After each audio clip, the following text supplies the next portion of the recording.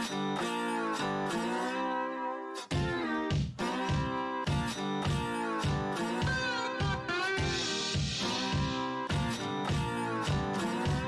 are listening to the Hot Tip Bets podcast.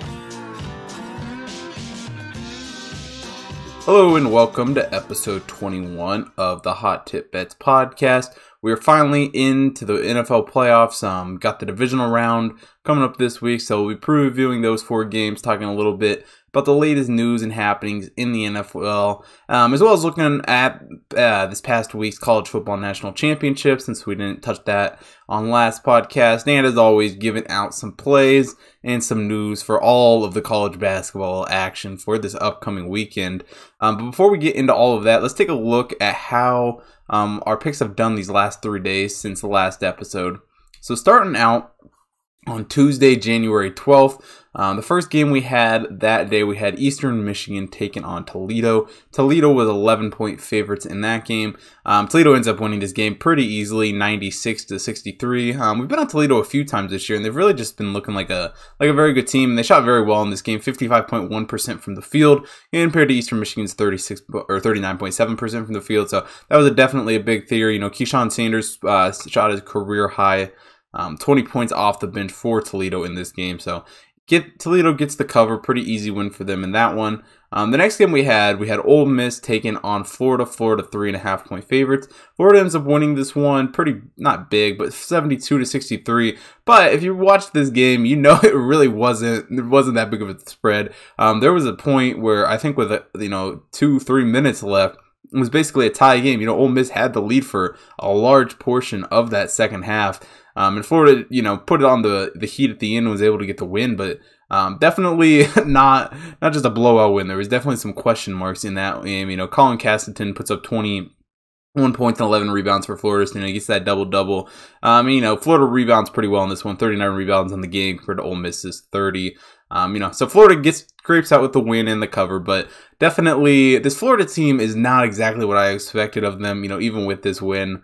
I don't know how many more times we would be betting on Florida, after that Kentucky game for sure, and after this one, it didn't even look the greatest. So we'll see what happens with Florida as we move through the season. But the next game we had, one that I feel like we definitely should have won, was Syracuse versus North Carolina. Syracuse was 4-point underdogs in this one. North Carolina ends up winning by 6, 81-75. Garrison Brooks and Armido Bacco both put up double-doubles for North Carolina. So North Carolina definitely had a huge day from their offense. North Carolina, 48 rebounds on this one. Syracuse only 31. And that was kind of the story of this game. Syracuse did shoot the ball very well. And so did North Carolina for that matter. But Syracuse just wasn't pulling down those second chance opportunities and just really wasn't taking them away from North Carolina too much. So they don't cover that 4-point spread, but we end Tuesday at 2-1. So not the worst. Now moving on to Wednesday, we had, I think there was originally 3 games scheduled. I don't remember what they all were, but 2 of them ended up getting canceled. You can look back at the last podcast to see exactly what those were. But the game that didn't get canceled, we have Duquesne taking on Dayton. Dayton 6.5-point favorites in this one. In another game that we won, Dayton ends up winning this one pretty easily, I guess you'd say, 72-63. Not the greatest blowout in the world, but that second half they definitely put the gas on.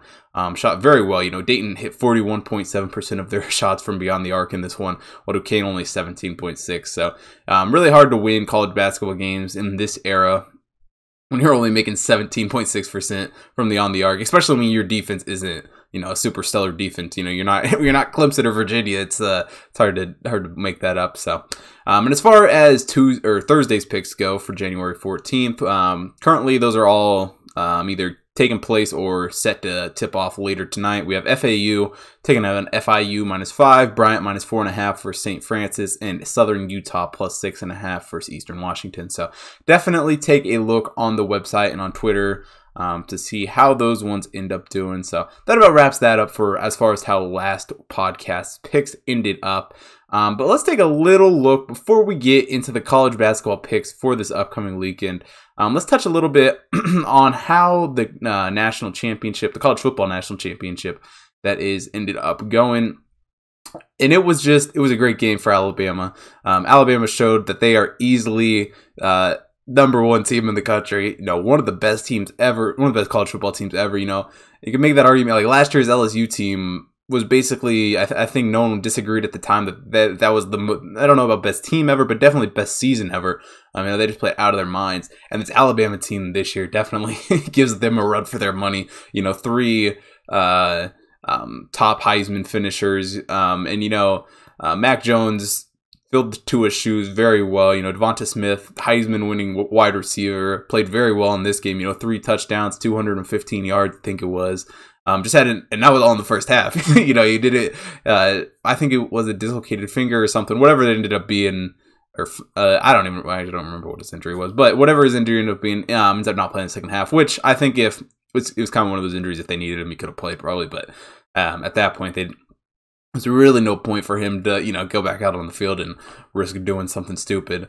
But yeah, Alabama was just a very good team. And to finish this season, they beat, as far as final rankings, they beat a #2 Ohio State, they beat a #4 Notre Dame, they beat a #5 North Carolina, they beat Georgia, they beat Florida, they beat basically. There's no, like, as far as someone saying, oh, you could put an asterisk next to this because of COVID. For Alabama winning this, you absolutely can't. Alabama played as tough as a schedule as you're ever going to play in any year, let alone a COVID year. So this Alabama team was one of the better, is one of the best college football teams I've ever seen, and one of the best Alabama teams I've ever seen. But speaking of those Alabama teams, there's a couple crazy stats that come out of this game. Besides it being Nick Saban's 7th national title, 6th at Alabama after getting that first one at LSU. So he finally passed Bear Bryant in national titles. But it's crazy to think that if you were recruited by Nick Saban and played football at the University of Alabama, as long as you stayed there for 3 years, you won a national title. No matter, there is not a player who has come through the University of Alabama who has not won. Sure, there's a couple, some of them transferred out and whatnot, ones who have left and stuff. But if you played at least 3 seasons, even the guys who went to the draft early after that 3rd season, they all have national titles. And this year, kept that streak alive, obviously, because it would have ended had that not happened. But it's just an absolutely crazy stat to think that one coach can do all that. And Nick Saban, he's not you remember the Dolphins stint in 2019, not a great coach. And we'll get into Urban Meyer doing the same thing here in a little bit. But Nick Saban got obviously the best college football coach of all time. Surpasses Bear Bryant, and I feel like Nick Saban we could end up seeing a very similar Bear Bryant story. Bear Bryant said after they won their Liberty Bowl, they're ending his run at Alabama. They have questions like what he's going to do. He's like, I'll probably just die in a month, and 4 months later he was dead. So congrats to Nick Saban, congrats to Alabama on winning another national title. So that about wraps it up for the college football season. So we'll see college football come August, but let's take a little bit look. With that means we are now in the heart of college basketball season. No more, 2 colleges games to worry about. Don't have to worry about splitting TV time on ESPN with college football and college basketball. We can just focus completely on college basketball. And one team that is making a case for, I guess, for how good they are this season is Michigan. Michigan absolutely destroys Wisconsin the other night. Beats them up into oblivion. They shoot up to #3 in the country.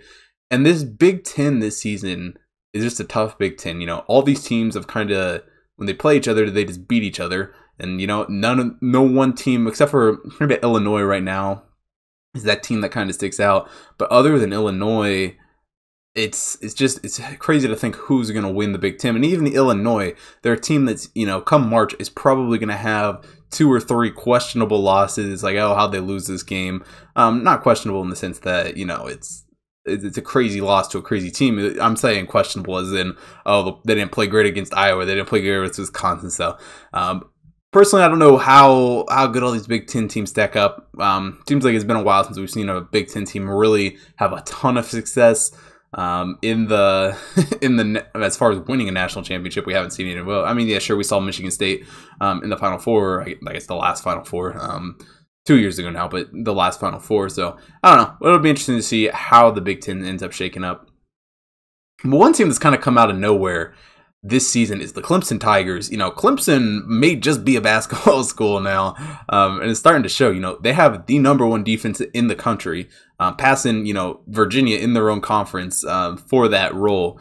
And this Clemson team is just good at basketball. You know, if you watch them play, their defense, they can shut down anyone in the country. You know, it'll be interesting to see because they play Virginia this upcoming weekend. It'll be interesting to see how this Clemson team shapes up against that Virginia team. So definitely something to watch out for there.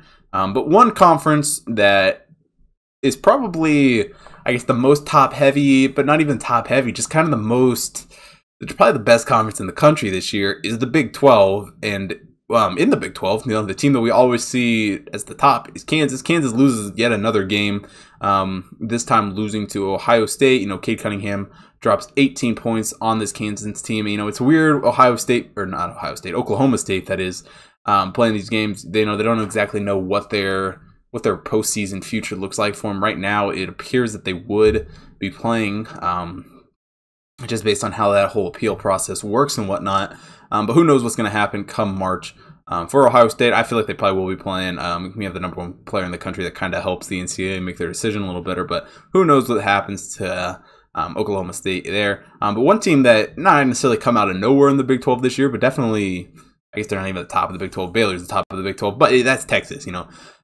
After last year, Shaka Smart, you know, was kind of a game away from being fired. It's crazy to see Texas, you know, in the conversation for one of the best teams in the country. You know, I think they're 5 in the latest AP poll. And yeah, they beat West Virginia this past weekend. So definitely another team to watch out for in the Big 12. But that's enough talk about college basketball news. Let's get into some picks for this week. Starting out on Friday, January 15th, the first game we got Liberty -7.5 taking on Stetson. Liberty comes into this game as the 118th ranked team in the Hot Tip Bet rankings at 11-4 on the season. Stetson 3-5 on the season as the 224th ranked team in the Hot Tip Bet rankings. One thing Liberty has done very well this season is shooting their free throws. You know, making free throws at the end of games is a great way to win basketball games, especially in college. You know, Liberty's been doing very good at that. 73.5% from the free throw line, while Stetson only 65.2% from the free throw line. And Liberty's also done a great job just shooting the ball in general. You know, 57.1 effective field goal percentage, while Stetson a 48.3 effective field goal percentage. And, you know, Liberty also is just a good team on both sides of the basketball. 81 in offensive efficiency, 133 in defensive efficiency. Stetson 223 offensive efficiency and 269 defensive efficiency. And kind of the one thing with all those stats or whatever, but, you know, one thing that kind of sticks out about this Liberty team is not turning the ball over. Only turning it over on 14.9% of their possessions. Stetson, on the other hand, turning it over on 25.2% of theirs. So, while Liberty is a decent favorite in this one at 7.5, I definitely take Liberty to win this game. So I'm going to be taking Liberty -7.5 in that one. Now, the next game we got is a bit of a late one. Out on the West Coast, we got Fresno State taking on Nevada. Nevada 6.5-point favorites in that one. Fresno State comes into this game as the 190th ranked team in the Hot Tip Bet rankings. Nevada 122. This Fresno State team, one thing they've really struggled with this year is free throw shooting. You know, 59.5 from the free throw line. Nevada on their other hand, 75.4%. And Nevada's also done a good job shooting the three ball too, 34.6% compared to Fresno State's 28.9%. You know, Fresno State just not as polished on both sides of the ball. You know, 176 on offensive efficiency, 157 defensive efficiency, compared to Nevada's 125 offensive and 114 defensive. So, while Nevada, again, a little bit of a slight or a bigger favorite in this one. I mean, 6.5 isn't a huge favorite, but I do like Nevada to take care of business in that. So Nevada -6.5 for that game. The final game for Friday's card, we got Cal State Bakersfield taking on Hawaii on the island. Hawaii -1 or 1-point favorites in this one. And this is actually going to be Hawaii's first kind of, I guess, true home game. They played a couple, I guess, first home game against the D1 team. They played a couple of smaller, I think they're D2. I don't know. I'd honestly have to look it up. But like Hawaii Pacific, maybe. I probably said that wrong. I don't remember who they played. But Hawaii played a couple of non-D1 teams at home on the island. But this will be the first game where An opposing team travels to the island this season. So Hawaii does come into this game at 3-1 on the season. Cal State Bakersfield 7-4 on the season. Hawaii doing a very good job shooting the basketball in their games so far this year. 35.6% from three with an effective field goal percentage of 54.7. Cal State Bakersfield 29.7 from three with only a 44.4 effective field goal percentage. And Hawaii's just done a very good job not turning the ball over so far this year. 15.5% of their possessions turning it over, while Cal State Bakersfield turning it over on 20.3% of their possessions. So definitely like Hawaii to cover that small 1-point spread for the final play on Friday. Now moving on to Saturday, January 16th, the first game that we have on the card, we got North Carolina taking on Florida State. Ken Pom has Florida State as 3-point favorites in this one. North Carolina comes into this game at 8-4 on the season and the 34th ranked team in the Hot Tip Bet rankings. Florida State, that was North Carolina, I might say Florida State. But anyway, Florida State, 6-2 on the season and ranked 12th in the Hot Tip Bet rankings. And this one North Carolina team, well, they have put together some wins here recently, and they haven't played terribly. They just haven't shot the ball nearly as well as you would expect a Roy Williams-led team to shoot it. Only 29.3% from beyond the arc, while Florida State 37.2. Their free throws aren't horrible, 68.4, but Florida State a little bit better, 71.1. Their effective field goal percentage is not very good at all, 45.8%, while Florida State 53.8% effective field goal percentage. And the Florida State team is just a really good offensively coach team, player team. They got a lot of talent on this roster. 13th in adjusted offensive efficiency, while North Carolina 60th in adjusted offensive efficiency. So I definitely like Florida State to cover the spread in that one. The next game that we have on Saturday's card is another ACC game. We got Syracuse taking on Pittsburgh. Ken Pom has Syracuse as 2-point favorites in this one. Syracuse comes into this one as a 31st ranked team in the Hot Tip Bet rankings. Pittsburgh, the 84th ranked team. And Syracuse has done a very good job of not turning the ball over so far this season, only turning it over on 17.7% of their possessions, while Pittsburgh turning it over on 20.5%. But one thing that really sticks out about this Syracuse team to me is how good they have been shooting the free throw, making those last second shots to win games and to close stuff out. 77.7% from the free throw line, while Pittsburgh only a 60.9% from the free throw line.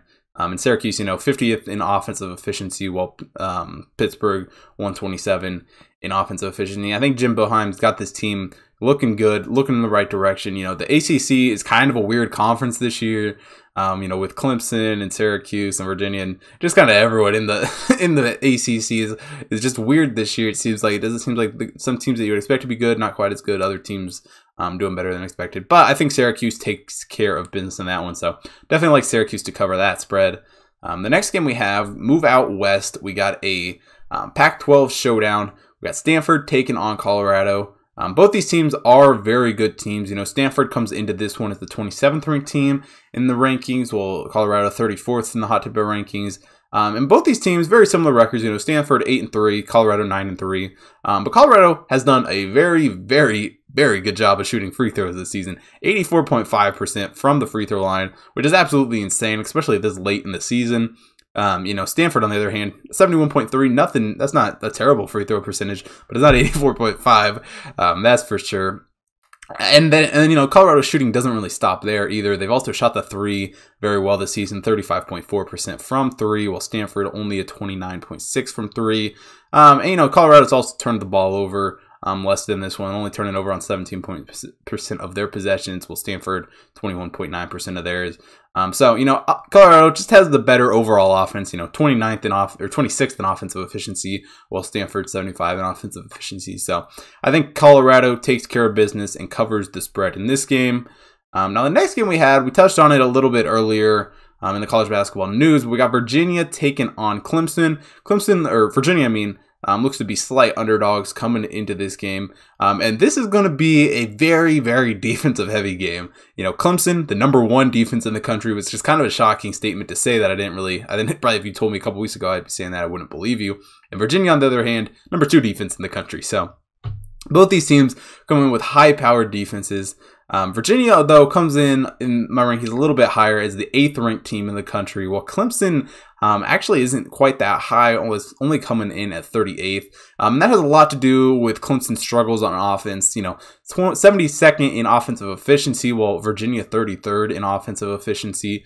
And Virginia's also just done a very good job at shooting the ball. 36.4% from 3 compared to Clemson's 33.9%. And Virginia's shooting the free throws very well, 79.8% compared to Clemson's 72.3%.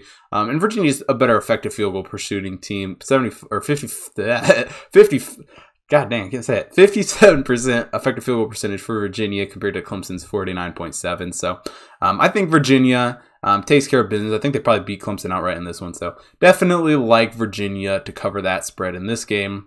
The final game that we have for Saturday's card, we got the battle for Oklahoma. Got Oklahoma versus Oklahoma State. Now, both these teams are kind of in that weird spot in the Big 12. They're kind of right next to each other, where they're not the top tier, top 5 teams in Kansas and Baylor, Texas Tech, West Virginia. And I'm missing someone, but they're not the top 5. But they're not Kansas State or TCU or Iowa State bad. It's just these two teams. They're just kind of in the middle.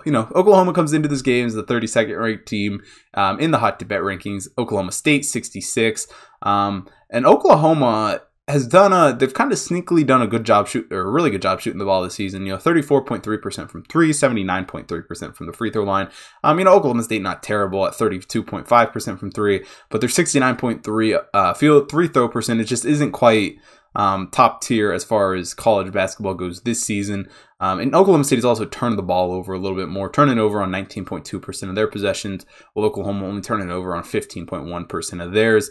And Oklahoma, just a more efficient offense team, 17th in offensive efficiency compared to Oklahoma State, 49th in offensive efficiency. So I think Oklahoma takes care of business and beats Cade Cunningham and Oklahoma State in this game. Now moving on to Sunday, January 17th, we got Sacramento State taking on Idaho State. Ken Palm has Sacramento State as a slight 1-point favorites going into this game, so pretty evenly matched team between these two. Sacramento State comes in as the 221st ranked team in the Hot Tip Bet rankings. Idaho State, the 287th ranked team in the Hot Tip Bet rankings. One thing that's very impressive about this Sacramento State team, it's not a stat that you really look at too often, but it's kind of one that just popped out to me. Sac State only has gotten blocked on 3.4% of their shot opportunities this season, which is the second lowest in the country. Idaho State, on the other hand, 7.3, which is actually extremely high, especially at this point in the season. It's kind of crazy number there. And Sacramento State not turning the ball over too much, only 17.7% of their possessions. Idaho State not very good at all, 26.6% of theirs. Sac State has just also shot the ball better. 35.6 from the 3-point line, and 76.1 from the free throw line. And all Idaho State only making 32.2% of their threes and 71.3 of their free throws. And Sacramento State's just a better team. 4-1 on the season compared to Idaho State's 5-5 on the season. So definitely like Sacramento State to take care of Idaho State in that game. And the final game that we have on for Sunday, we got Evansville taking on Bradley. Now, Ken Palm actually has Bradley as pretty big favorites in this one, as 10-point favorites. But I actually really like Evansville coming into this game. Evansville didn't start the season out great. They're 6-6 on the year, but I think they've won. I don't remember the actual stat, but they're either like 5-1 or 4-1. In the last however many games. Bradley, 7-4 on the season, so not a terrible start by them either. Both these teams have been playing pretty good as of late, but Evansville has been shooting very, very good, especially from 3, 37.6% from beyond the arc, while Bradley only 32% from beyond the arc. And the free throw percentage about pretty even, 71.6% for Evansville, 70.9% for Bradley. But Evansville does have a slightly more efficient field goal percentage with 51.5 compared to Bradley's 48.7. And Evansville's just done a very good job not turning the ball over, only turning it over on 16.8% of their possessions, and Bradley 19.3% of theirs. And when you're giving this Evansville team this many points in this game, I don't see how they don't cover that spread, especially in this game. So I really like this game. That's kind of one of my favorite things this year. Unfortunately, we don't have Drake, but betting on Missouri Valley basketball on Sundays has been pretty good for me this season. So definitely like Evansville to cover that spread in that game. Now moving on, the final day we got for this card, Monday, January 18th, Martin Luther King Jr. Day. So we got kind of a few basketball games happening that day, but only one for this card, and that is UNC Wilmington taking on Towson. UNC Wilmington comes into this game as the 205th ranked team. Towson, the 203rd team. So very evenly matched teams as far as the rankings go. But Towson has really struggled to win games this year, 1-4 on the season, while UNC Wilmington 6-3 on the season. And UNC Wilmington has done a very good job shooting the ball thus far this season. 36.7% from three. Towson 29.6% from three. And UNC Wilmington also very good from the free throw line at 75%. Towson only 70.8%. UNC Wilmington is more efficient on offense, 164 offensive efficiency compared to Towson's 183. And that shows in their effective field goal percentage, 50.3% effective field goal percentage for UNC Wilmington, while Towson only a 44.3 effective field goal percentage. So definitely like UNC Wilmington to take care of business in this one. I think they can easily beat this Towson team. So UNC Wilmington is the play for that game. And that about wraps it up for this podcast's college basketball plays. So let's move on to the NFL.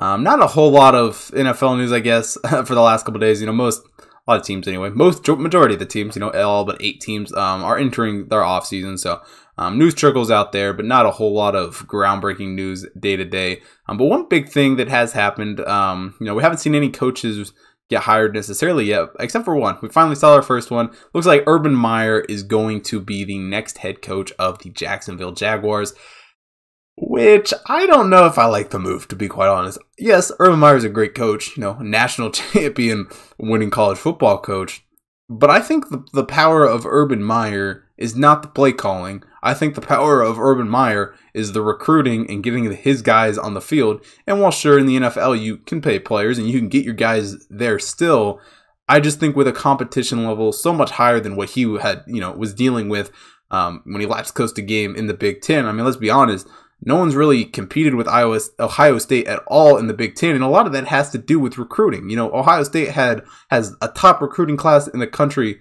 every year. They always have, it seems like, a couple, first round draft picks, and most of the time a top 10, if not top 5 draft pick, with guys up there. And I just really don't know that Urban Meyer is a great fit in Jacksonville. Granted, I think he will be a good fit for Trevor Lawrence, assuming they take Trevor Lawrence.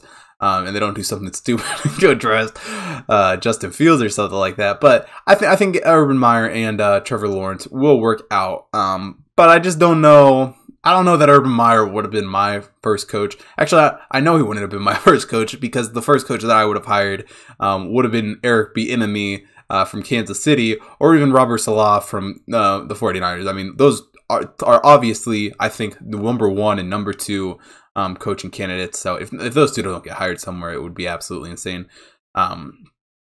But I don't know. I think Urban Meyer could work out. I think it's probably not going to work out, if we're being quite honest. I think it's probably going to end up being like a Nick Saban situation. I would not be shocked if Urban Meyer ends up at USC or Texas or somewhere like that, maybe Notre Dame in the next 5 years. So I think his stint in Jacksonville will be very short-lived, but I guess I could be wrong, and who knows? We'll see what happens there. But one other thing that we have before we get into the weekend picks for the NFL, the Rams have ruled out John Wofford for this Sunday's game. Jared Goff will be starting that one. And while I think they're like 6.5-point favorites currently against the Packers, as much as I hate to say this as a Cardinals fan, because the Rams were the team that kept us out of the playoffs, I mean, it doesn't matter. We're going to get destroyed anyway. But the Rams are an interesting team, and they seem like a team that could maybe upset this Packers team. I mean, I don't want them to, but who knows what could happen there. So that'll be a very fun game to watch this weekend. Now getting into the NFL picks for the divisional weekend. There is no picks for Saturday. Just don't really like either of those games. And, we haven't done too well in the NFL this season, so don't really want to push anything. But moving on to Sunday, there is one game that I like on Sunday's slate, and that is the Buccaneers taking on the Saints. Buccaneers come into this game as slight underdogs, 3-point underdogs for this one. And I really, really like this Buccaneers team. Buccaneers 12-5 on the season, Saints 13-4. both have covered the spread decently. Buccaneers 6-8 against the spread. Saints 10-6-1. Buccaneers were 9-8 against the spread. I think I said that wrong. But the Buccaneers have done a good job putting up points this season. 30.76 points per game compared to the Saints, 29.59 points per game, which, pretty evenly matched there, sure. But the Bucs are underdogs in this one. The Bucs under Tom Brady, and more importantly, I think, at least as a Cardinals fan, that is, more importantly, under Bruce Arians, have moved the ball extremely well. 391.3 yards per game. Saints 377.06. And one stat that was kind of surprising. These teams have actually done a really good job not turning the ball over. They actually have the same. Both teams only turning it over 1.06 times per game. Which, while Tom Brady, that's up a little bit from some past seasons. As far as his interceptions have gone, he has been playing very well as of late, and that is very much shown in their ability to limit stupid mistakes. Only 5.12 penalties for 43.47 yards a game, compared to the Saints' 6 penalties for 60.29 yards per game.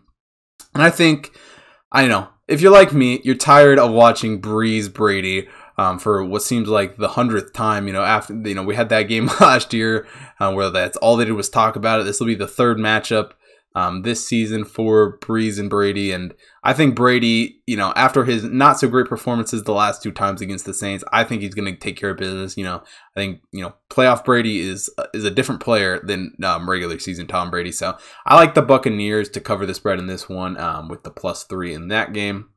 And that about wraps that up for the picks for this week's podcast. So yeah, make sure if you haven't already checked out the computer model picks over on the website, you go check those out. Every day there's horse racing picks up there, college basketball picks for, all the games happening, up to like 120, 130 games on Saturday, as well as NFL playoff picks. And also, NBA season just started up, so I got picks over there. Plus the NHL just started up the other day. So I got all the NHL picks up there. If you want to take a look at the college basketball rankings, the official, graphic or whatever drops on Monday, but the rankings are updated daily over on hottipbets.com. So, if you see the picks, you can go check out the rankings for those. And yeah, all the results are posted on the website for all of the podcast picks I gave out here, plus all of the computer model picks, all that updated daily. So definitely take a look at that. And if you're not following me on Instagram and Twitter, make sure you go follow me at HotTipBetsChris.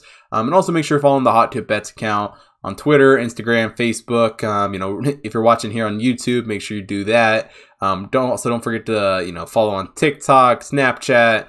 And if you're listening to this podcast form, or even if you're not, wherever you're hearing this at, make sure you go subscribe to the podcast on whatever platform you listen to. Download the podcast, listen to it, re-download it, whatever you got to do. Definitely helps out as far as those numbers go. So, and yeah, that about wraps it up for this week's episode, or I guess this weekend's episode of the Hot Tip Bet podcast. And I will see you all on Tuesday.